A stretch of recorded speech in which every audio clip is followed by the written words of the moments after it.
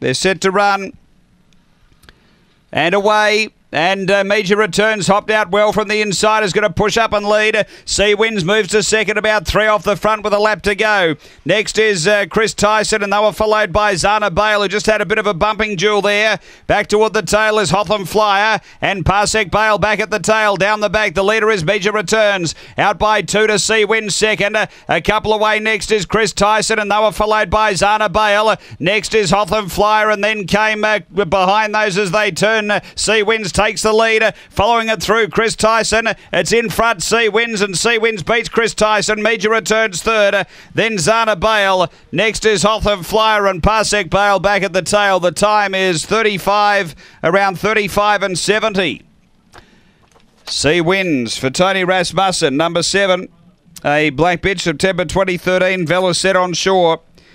Number 7 first, Sea Winds for Thomas Sidot. Second, going to 4, which is Chris Tyson, Tony Lagana. White and Black Bitch, February 2014, Uncle Remus, Avid Willow. And third to 1, Major Returns, Aussie Chegia. January 2013, Pure Octane, Fresco Flyer at 7.415 after race 9.